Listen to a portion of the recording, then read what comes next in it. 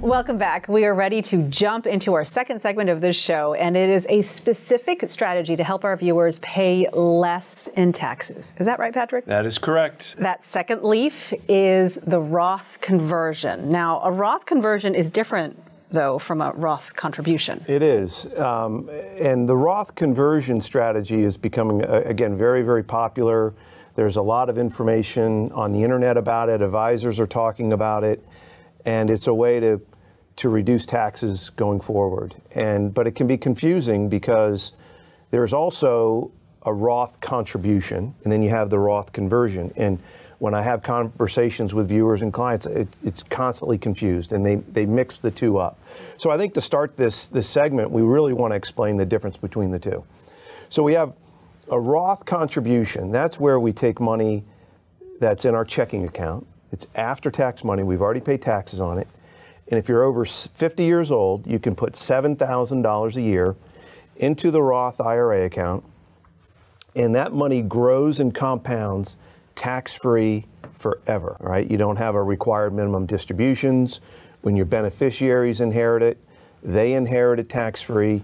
So there's a lot of pluses with the Roth IRA. Now, there's income limitations. If you make too much, you're capped out. You can't put money in. A lot of 401ks now have a Roth side to it. So it's important to get money into a Roth IRA, especially when you're younger, because it's one of the only accounts we can use where our money grows tax-free. But then there's the Roth conversion, and that's where you take some of your existing IRA money that is pre-tax dollars. You take some of that money out, you pay tax on it today, and then redeposit it into the Roth IRA, where it again will grow tax-free forever for your use, or when your beneficiaries inherit it, it's tax-free as well. So it's important not only to make Roth contributions if you can, if you qualify, but it's important maybe early in retirement to make Roth conversions as well. Can you talk about an example Sure. of how you incorporate that, of how you make that happen? The message that I like to give my clients is that, believe it or not, this is going to go against all the grain and all the conversation of building up your IRAs as big as possible. My approach is don't let those IRAs get too big, because the bigger your IRA balance is, the bigger your required minimum distributions are at 72. That could force you into a higher tax bracket when you're 72 and in your retired.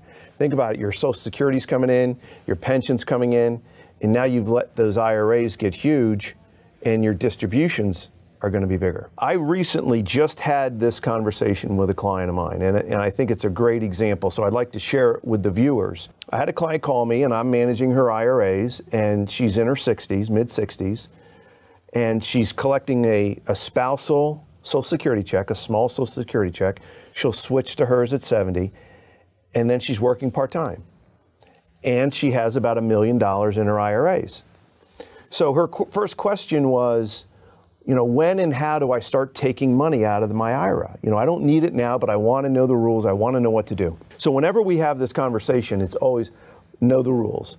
So the first rule of taking money out of the IRAs is the required minimum distribution.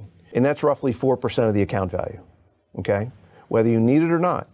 So in my example, my client has roughly $1 million.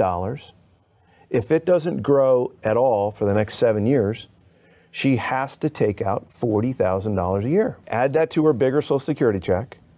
Will that throw her into a higher bracket than she is today? We looked at it, it looked like it could, all right? But that's if the IRA stays where it is.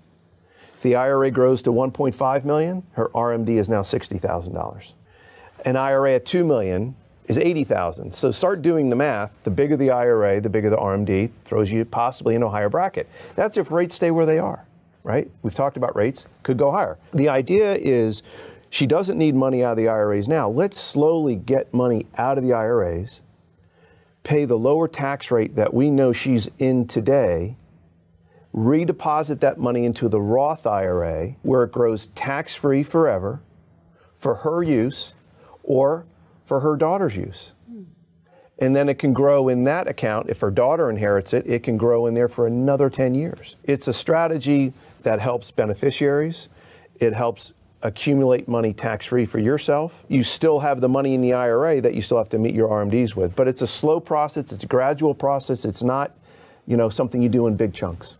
As I'm hearing this story, I'm just thinking about the importance of timing in all of this, yes. right? As we've discussed in a previous show, the accumulation phase is a big phase, and you try and put money into that pot early on, but you really have to think about timing of it all, and the Roth, the right Roth, is the one that you really want to focus on. So talk a little bit more about that Roth bucket and how important it is to focus on that as you're talking about the conversions versus the contributions. 100%. I mean, think about it. We're throwing all this money into our 401ks, and we have to, when we look at our 401ks, we have to consider taxes, right? I like to say there's a tax lien slapped on that account. We have no idea what the tax rate is. We have no idea what that lien is because we don't know tax rates in the future. So by building up our Roth IRAs, we're just hedging the bet. We're just hedging that rates will be higher in the future. We don't know. Nobody knows. If they go lower, okay. You've got all this other money still in your IRA to take out at a lower rate. It doesn't work for everybody. The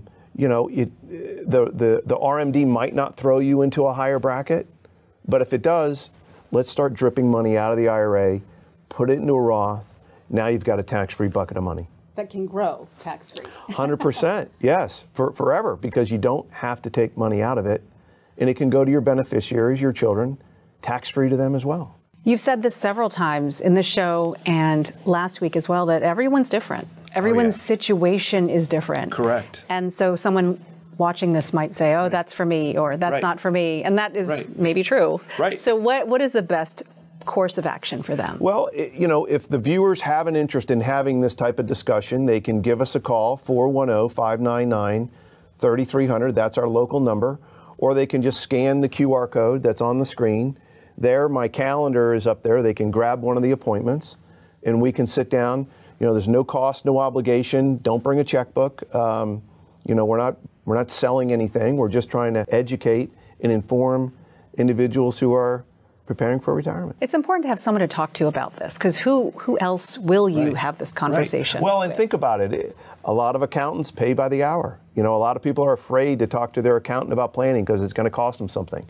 An accountant is a preparer from January 1st through April 15th. They prepare taxes. But you have to meet them after April 15th through December 31st to do some planning. And that's what I feel a lot of people aren't doing, the planning part. That's where I could come in.